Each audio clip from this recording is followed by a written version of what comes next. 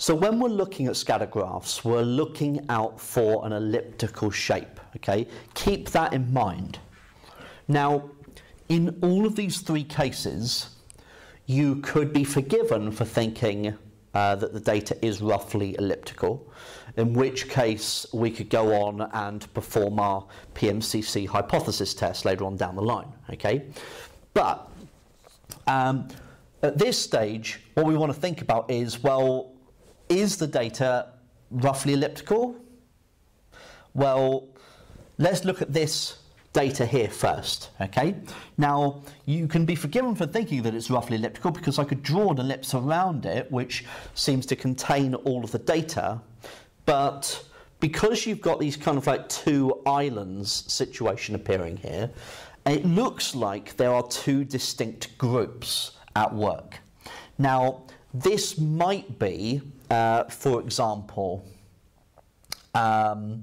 it could be, let's say, height and, I don't know, IQ, for example, for two different age groups. So, for example, this might be for 5-year-olds, for example. So you would think that height and IQ are not related, okay? So you would assume that the taller someone is, it's not the case that their IQ would be higher, right? So if you look at this in isolation, this might be 5-year-olds where there is pretty much no correlation. And this could represent maybe 20-year-olds. You would expect them to be taller. You would expect them to have higher IQs than 5-year-olds, okay? So in isolation, you would expect that to be the case, that they would be further along in both respects, but you would also expect that neither height and IQ to be positively correlated. You would expect no correlation between the two. So you could actually have two distinct groups where there is no correlation, but when plotted together, it looks like there is a positive correlation. Okay? So that's where you can be misled by the data if you're not careful. Let's take a look at this set here. Now, it looks like it could almost be elliptical, but the problem is that you're relying on a few outliers to form that ellipse.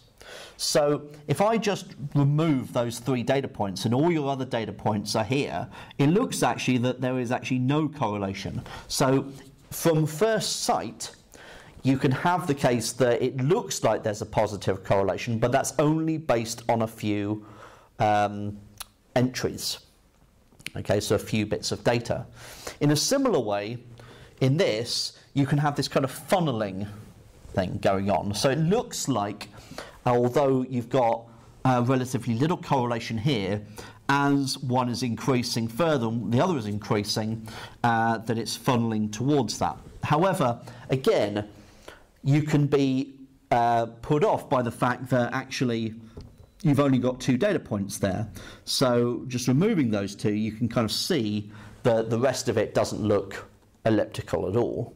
So you can have this kind of these situations where the data could look roughly elliptical, but upon further inspection, the data probably doesn't fit it.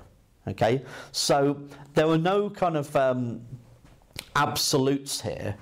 That's why actually drawing the graph, plotting the data, is a very important part of understanding whether the statistics that you're going to do on the data is actually going to make any sense.